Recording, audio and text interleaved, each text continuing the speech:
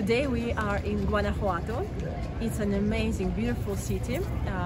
Actually, I didn't know it exists before coming here to Mexico, but it's one of the most beautiful cities we've seen so far, and it's so up and down.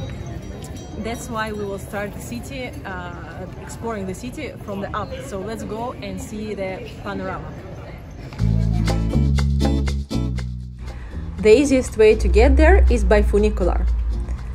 You come to the top and you remain speechless because of the beauty of the landscape.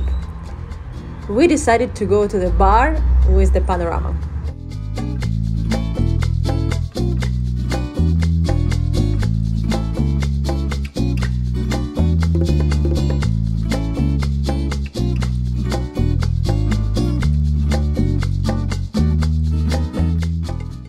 Let's see what's there. So this is the University of Guanajuato, very famous. The main church. A garden square and Teatro Juarez. And this is michelada.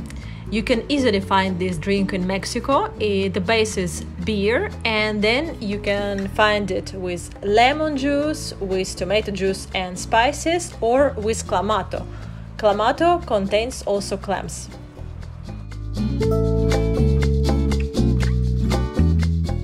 On the top of the mountain, there is a monument to El Pipila, a national hero who helped to win the first victory of the independence movement in Mexico in 1810.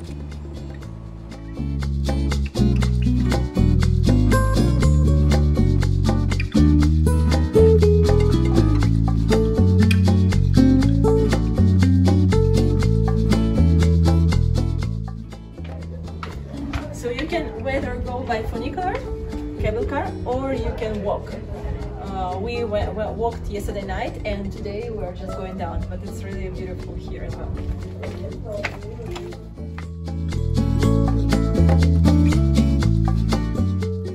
On your way, you will meet many beautiful corners and also some street art.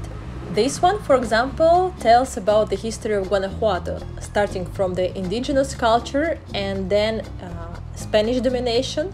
The city became very rich thanks to its gold and silver deposits, but local people were poor. And that brought to the independence movement. And at the end of the street art, you see El Pipila, the hero we met before.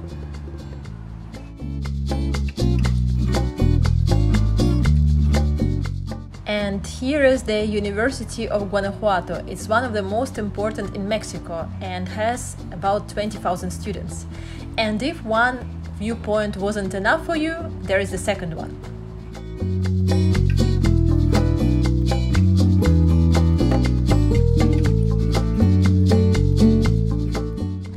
Here we are in the central square in front of the Basilica de Nuestra Señora de Guanajuato.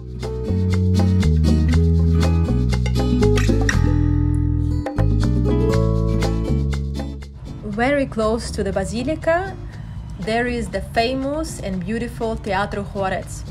Unfortunately, the days when we were in the city, it was closed for works, so we only seen it from outside. And here on the top of the hill, you can notice the funicular.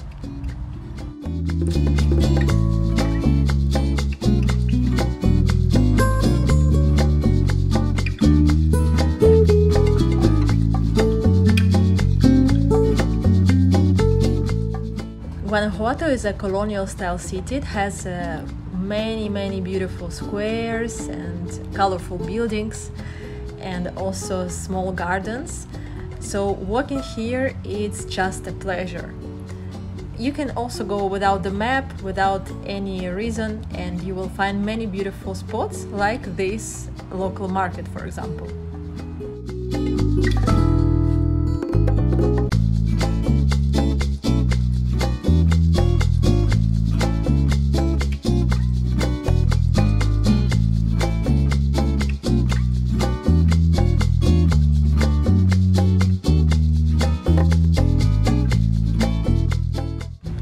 If you like art, you cannot miss the museum and house of Diego Rivera. Diego Rivera was born here in Guanajuato and lived with his family until he was 6 years old. Then they moved to Mexico City. In this house you can see some of his early paintings when he was studying art, and also paintings from different periods like Cubism and etc. It's quite interesting and has quite many works.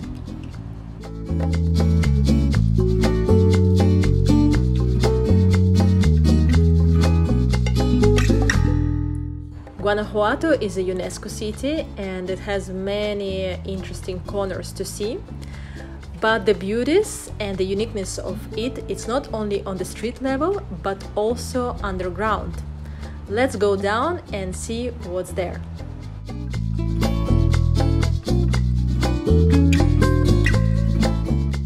Fortunately, we have a friend here, Daniel, who showed us around.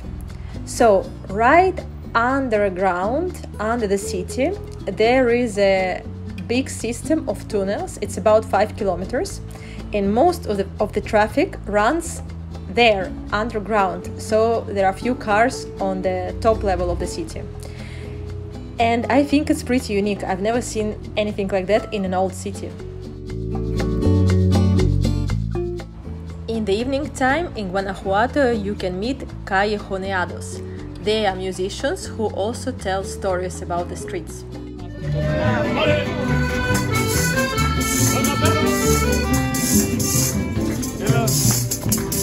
Yo digo, ¿cómo está el ambiente? Dice, ardiente.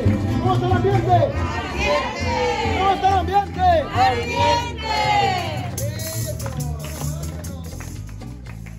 And then we came to the Alley of the Kiss. There is a big line of people who are waiting to kiss and to make a photo under these two balconies. So the story says that there was a couple, a rich girl and a poor miner, who loved each other and secretly kissed right here.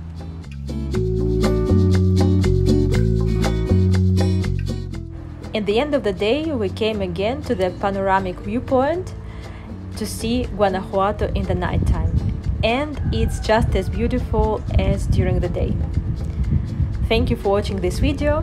Follow my channel for other stories about Mexico.